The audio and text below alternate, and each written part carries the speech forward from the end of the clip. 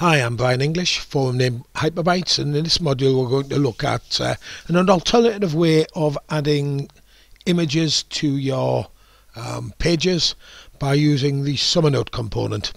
At the moment we've been using a straightforward image uploader, and that's great for uploading multiple images, and then what we do on the front end is we can present those images in different ways. Perhaps in one page we may want to offer them as a swiper, and another page perhaps a masonry component, and another page perhaps a gallery. So we can use that same images but give your page a completely different look and feel.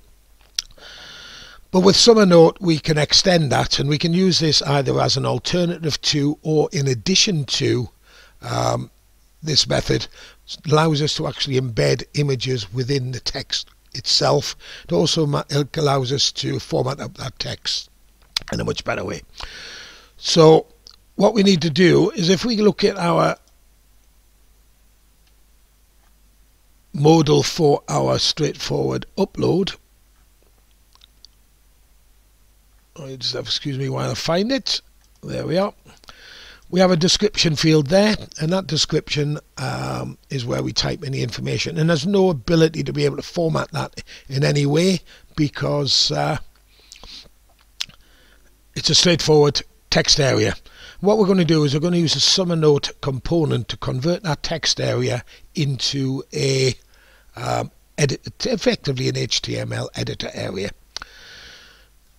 Now, because of compatibility issues between Bootstrap 5 and Summernote, the enable Summernote option simply doesn't work. If you're using Bootstrap 4, that should work okay. But it's fairly easy to get round. I'm not going to remove the text area yet. I'm going to just go into our forms section. I'm just going to type in Summernote. We're going to pick the Summernote light text area. What we need to do is clone the information, or the settings that we have within our text area into that. So our name is description. We also need to change the value. Now there we hit a problem, because there is a very long-standing bug report.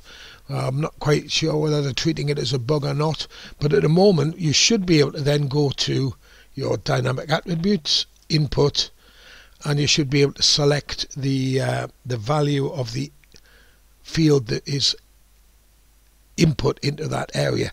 But for some reason it's missing from the picker, so we need to do that manually, and it's actually very easy to do. You click into your code area, and this is the reason why I kept my text area. We can just take that DMX bind statement there, copy that, and then we can paste it into that Summernote area. So basically now we see, you can just see from the text, we have a text area called description, which is a DMX Summernote area.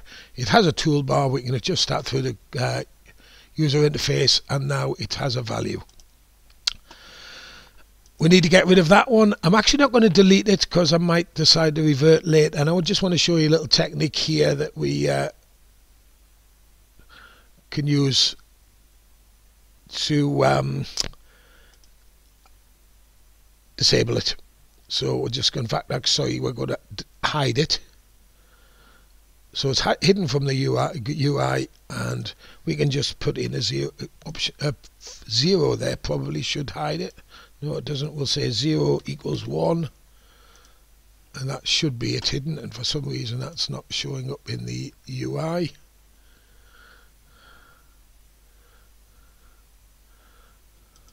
Oh well, I think the word is to hell with it. I'll just delete it. So there we are. We've got our Summernote area. If we scroll down, we can see now various options that we have within that. Styling to format the selected block, bold, underline. I notice it never puts in italic, so I always have to put that in. Change the font name, fore and background colors, ability to add tables, and also insert images, links and videos. Then we have a full screen of code view and an open help option. So I'm just going to save that. I'm going to run that in its raw format as it is now, and now we see we have that. We can go in there, we see now we have all about our first page, and we have those various formatting options there. And you see we have the ability to be able to add an image, and I just want to do that now. So we're going to choose an image. I'll just drop that Wappler image in there, and you see we have that as a quick start. So what's happened to that image? By default with Summernote, that image is actually embedded into the form itself, or the text, and I believe it'll be your base 864 encoded. To be honest, can't be certain on that because I've never really bothered looking into it in any great detail. But you see, it does take a huge amount of space within your input, and obviously that means space used in your database as well. And there's a general adage what I always say is that web server space is cheap, database storage is expensive, so we don't really want to be storing it in that method. And there is a very easy workaround on that, so I'm just going to remove that. I'm going to delete that image away, and I'm going to now go back into Wappler. What we can do is we can activate what's called Summernote add-ons. We've got it here, and there we can actually choose instead of embedding that file in as base64 encoded, we can actually select a file upload action which will upload that and save it on the server. It also, as an aside, allows us to do some image management, so if people are using ridiculously big images, we can just scale that down a little as well. So let's go into our API actions, page data, images, right click, add API action,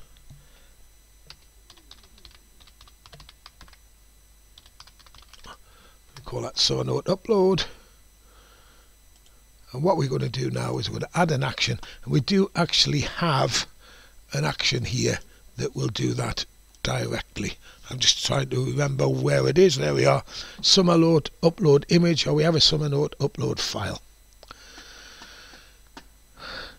So that's added the upload for us. It's added the inputs, which is great.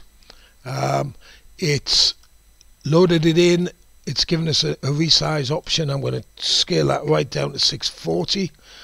We'll give it the ability to upscale in case the image is smaller than that, so we don't have an error.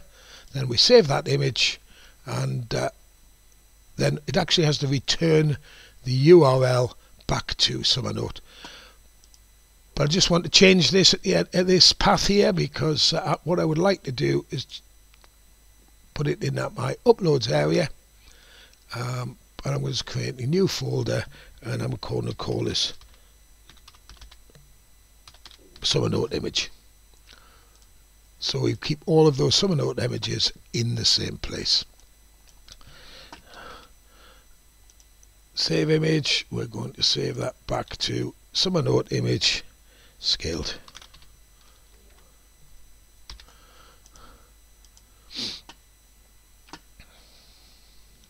Actually no, I'll tell you what, we'll overwrite the original because we really don't need, there's absolutely no point in keeping both. So there we are, Summernote image. Got the overwrite. We should be able to save that now.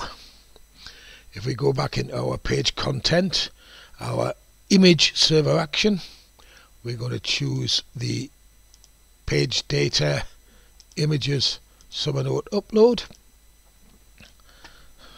Let's save that. And now that should allow us to drag an image into there, and that image will then be uploaded onto our server, and then a link embedded into our page, provided everything's gone correctly, of course. So let's try that again. No, that's not going to work. Sorry, I did forget one thing. Now back into our Summernote, we've got an image link there and a video link, and we actually want to go down and change that to an image upload. And if we'd done a video one, we could add a video upload in there as well. My apologies for that. So there we go, in there, we'll pop in there, we'll do this, we'll pick an image, we'll choose a file, we'll just have that one there. There we are. See, that image has been loaded in. You can scale these, by the way, just manually or whatever. And if we now look into our file manager, I'll just drag that across in a second. Let's just have a look and just make sure that that has been pulled into our correct area. Uploads, Summernote image, and there we are. We can see there that we have the image uploaded.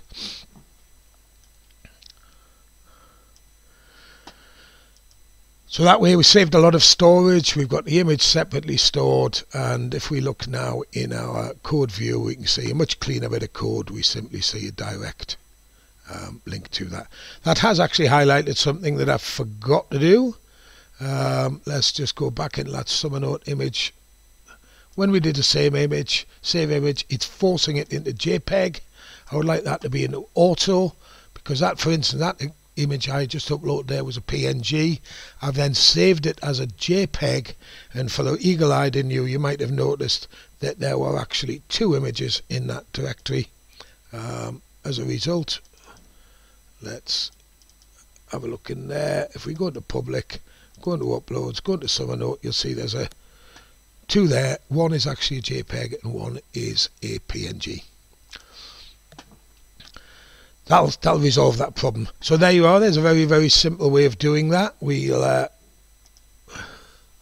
excuse me, take that out of code view just so you can see things in action. Let's just make that bold.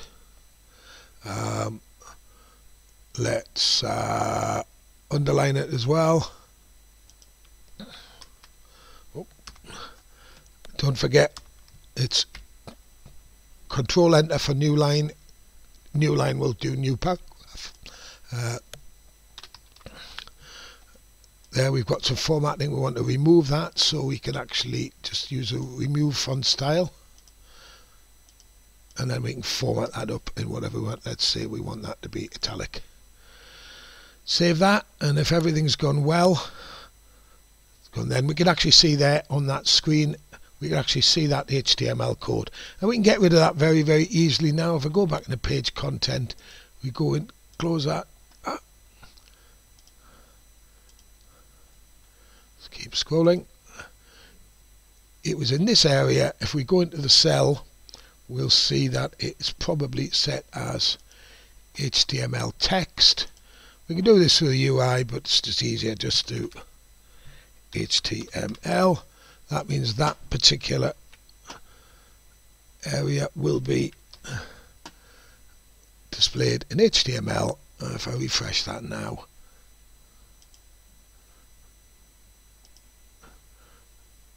it for some reason hasn't changed. Let's have a look and just see. Yeah, because I've typed it in the wrong place. My apologies. It should be in the description. HTML. Let's save that. Do that now. We will see a bit of an issue here, I think.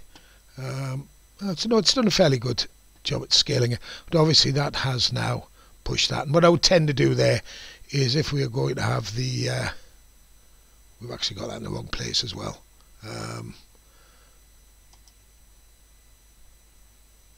We've got those a little bit out of sync. I think we've got an extra header in there, haven't we? Let's have a look. Let's just take that header out. I think when we've been adding those icons in, I've just got things a little bit out of sync. No, actually missing a header completely. Sorry about this. Header and header. Save that. See, I like making mistakes because you learn a lot from mistakes. So yeah, you'll see that if we had a really long page in there, that would start to look really scrappy. So I would suggest perhaps using the truncate function and only maybe display the first 128 characters or thereabouts. We can also use the strip function to be able to remove all the HTML from that as well, change that to plain text if we wanted as an alternative. But I'm going to do that in a moment. I think this is about as far as I wanted to go in this particular tutorial. We can see that everything with Summernote is working perfectly. Those images are uploading perfectly, and I say we can use this alongside our image uploads. So we could perhaps have the text with maybe a couple of small images in, just to spice it up a little bit, and then we could have that gallery, or we could have that swiper or whatever underneath or above, just to give that page more impact. So I hope you enjoyed that unit on Summernote, and I hope to see you in my next module.